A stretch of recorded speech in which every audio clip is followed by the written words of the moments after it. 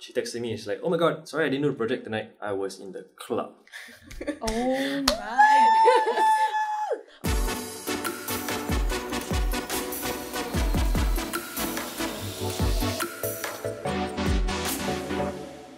Hi, I'm Gabriel. Hi, I'm Vanessa. Hi, I'm Kimberly. Hi, I'm Leah, and this is ZULA ChickChats.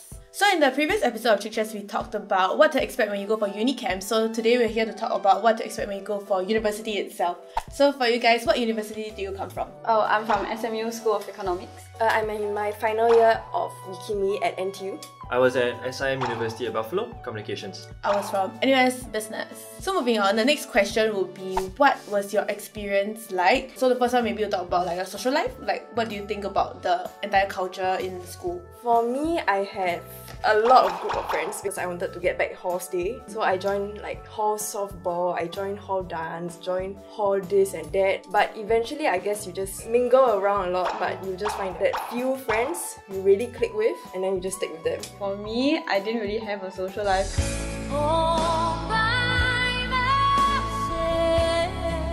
Because I was Oh my god! I was training, so it was like school training. Do you make like a group of friends at school?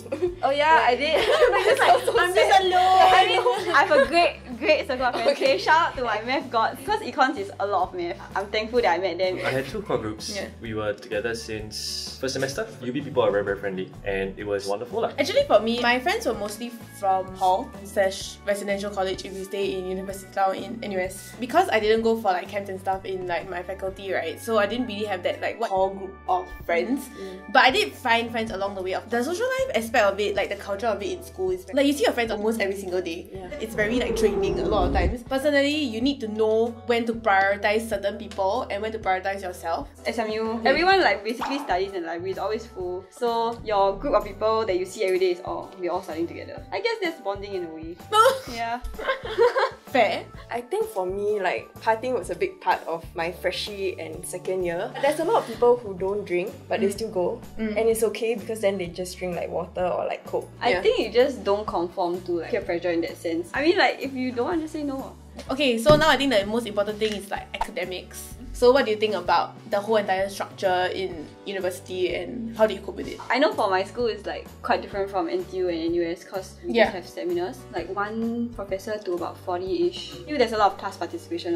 You have to display your name. So you don't say anything, they'll be like, excuse me, what do you think about this? And then yeah, the whole class will look at you. But I think it's a good skill that they make us have. So like when you go out, you really know how to like talk to people, know how to present yourself. We had class part, it was like 10% of the total grade for every single module. Yeah. But actually, now that I think of it, right, most of the students in University of Buffalo, they already take the initiative to just like speak. Yeah. That's quite good. Yeah, I found amazing lah. I gonna force one Like I always just like every class I'm like, oh my god, think of something to say, think of one thing to say, just one thing and don't sound stupid. I would say workload was manageable, but because I had a lot of extra activities outside of school, it became a bit like harder to focus on school studies. Yeah, that's true. So a lot of times I think it's about managing your time and expectations. From JC I already know how to, I have training and in school. So technically I put like the same thing for uni.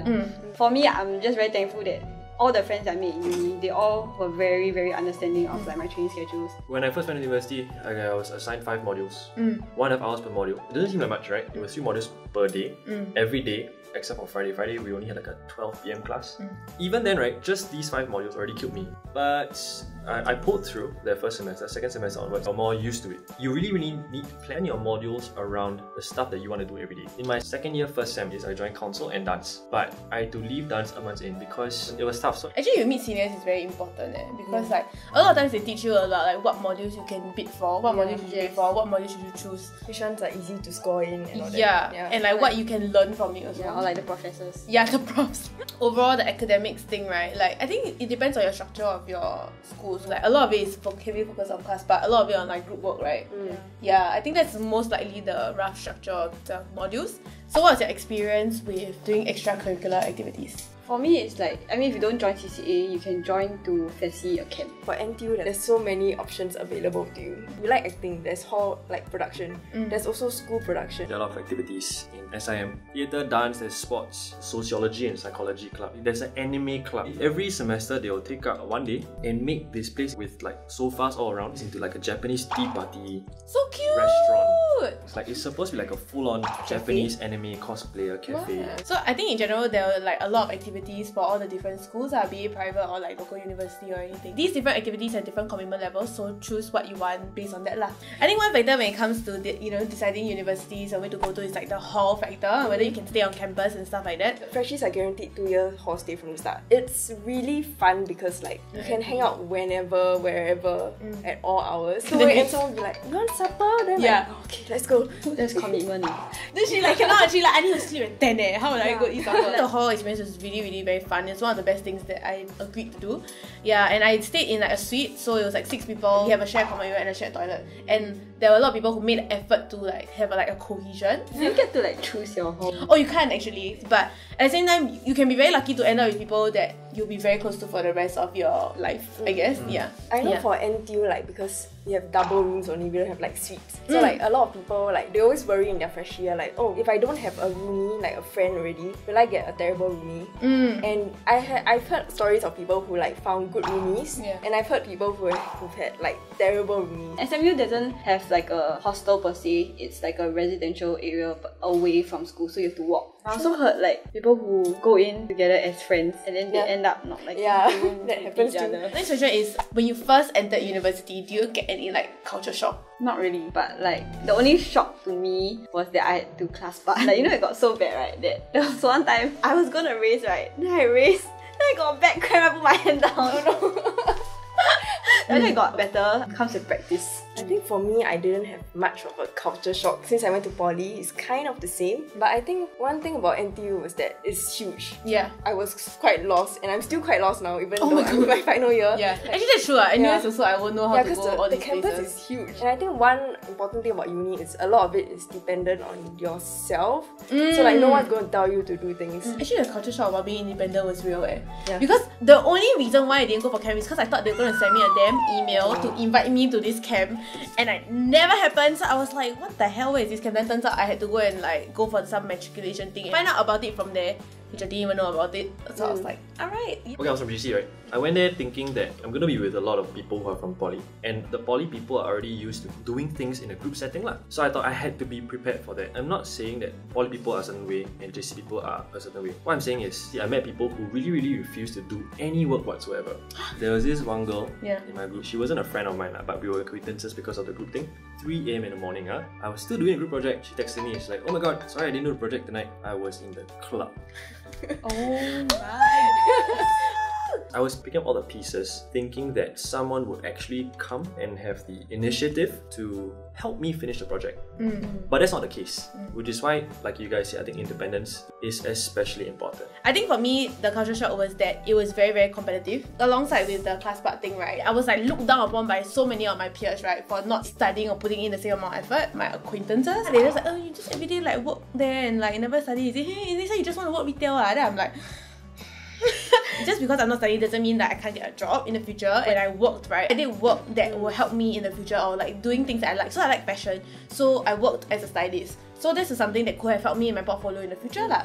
I did pass and I did do my work. I wasn't like those group mates who don't do my work. Okay, hello. You may face that kind of like social pressure to conform to only studying or only hanging out at hall activities or only doing certain things, but do what is like best for you, I guess. So I think there's this common misconception, I would say, that you have to choose between academic, social life and sleep. So is 3 choose 2? So is it accurate? For me, yes, because I really like took out social life. I mean, I have friends, but like when I go find my friends, it's like for lunch. So that's my social life. I think for me, I joined a lot of activities. So sleep. I didn't sacrifice anything. I managed to study well, I managed to socialize well, and I slept well when I wanted to.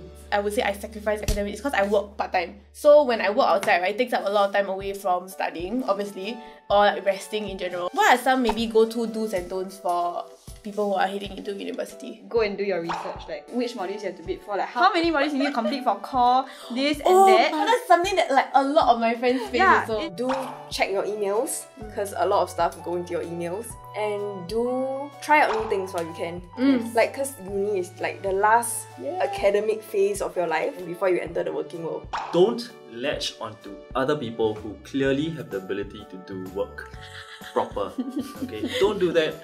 Be independent, manage your own things. obviously manage your own work, because after all, if not shared, it's obviously your own work as well. And to be patient. People who may not seem interactive, who may not seem like they have a lot of initiative yet. I also think like don't be afraid to ask questions. Transfer is one thing, but like after the thing you don't understand, you ask a professor, like email. Usually they're very nice. They will really go and help you. I think to be independent, that's the most important thing. Like what Kim said, like do your research about it. And also I feel that don't be so caught up in the whole academic side of it. Ultimately, uni is a place where they have many opportunities, whether it comes to internships, work, CCAs, activities, right? There's so many things you can do there. You have more time in uni that you don't have to do a 9 to 6 every day. Do take advantage of that time to learn things that will benefit you for your own skill and also have fun with your friends lah. So today we talked about our university experience and we concluded that make the most of your final few years of studying. So if you guys have any questions about university or any stories to share, feel free to leave it in the comments and also let us know what else to talk about next time. And don't forget to like, share and subscribe. Bye!